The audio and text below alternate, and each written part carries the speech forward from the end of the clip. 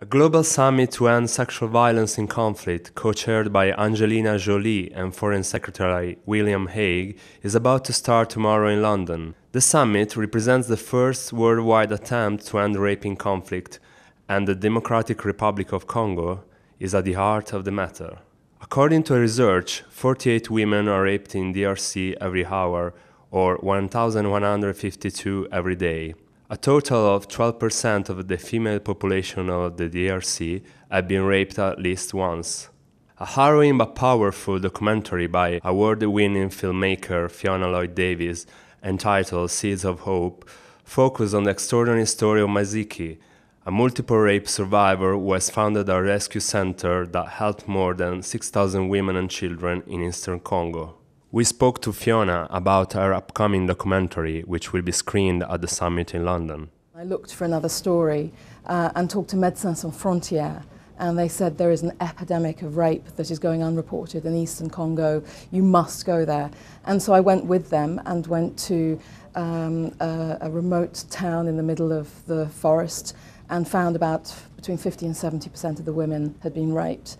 And it was a very, very shocking story. I've covered rape in Bosnia during the war and after the war, but to actually see quite so many people affected by it, families that have been torn apart and the way the communities are destroyed, but so many women who've been affected in such a violent way was very, very striking. And it made me want to keep going back. At that time it was very hard to get the story out at all because of world events which were taking precedence. And it wasn't really until 2006 I kept returning that it started to get easier, and in 2009 I met Maziki for the first time, and clearly her story is so extraordinary and what she's doing is so remarkable that I felt that this was something that I wanted to make into a wider film. She herself has an extraordinary and horrible story of survival. She was brutally raped in 2000 in front of her husband. He was murdered in front of her. Her two teenage daughters were also raped and became pregnant. She was ostracized from her family, and she tells me that it was through the generosity and support of the women who helped her recover that made her want to start up a center and help other women and children, and I wanted to tell her story. The documentary also tells the striking story of one of Maziki's daughters, Rachel, who at the age of 15, raped and pregnant, made the horrifying discovery that she was the product of rape herself. Maziki had been the exact same age, 15, when she was first raped by her school teacher. Rachel says she hates her son, and that if it wasn't for him, she could have become someone, a lawyer maybe. So with someone like Rachel, you see she feels her life has been so devastated, and Stevie, her son, from rape is the easiest way and the constant reminder as well of what happened to her, because he is always there. And it is particularly bad for children from rape, because they have no inheritance, they have no status, they have no name, and so for them I think it is very hard. But it does depend on the individual.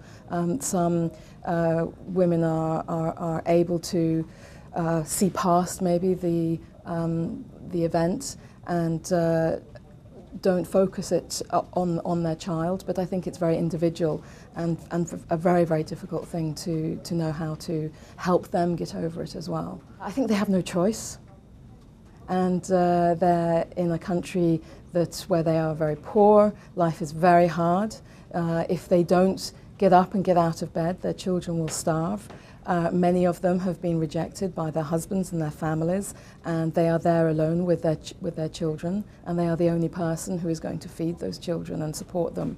So they don't necessarily have a choice, and I think many of them are very profoundly depressed and need help. But they also draw on each other's strength, and I think it is very inspirational to see that these women can rise above this terrible violence physically and psychologically, and find ways to help each other. And certainly with Maziki, you see that she says looking after the children keeps her stable, and it's the love that she can give for the children and that they give back to her that actually keeps her going. I hope to continue to raise awareness. I think the fact that this global summit is happening at all is remarkable, but it also shows an enormous sea change from when I first started working in Eastern Congo.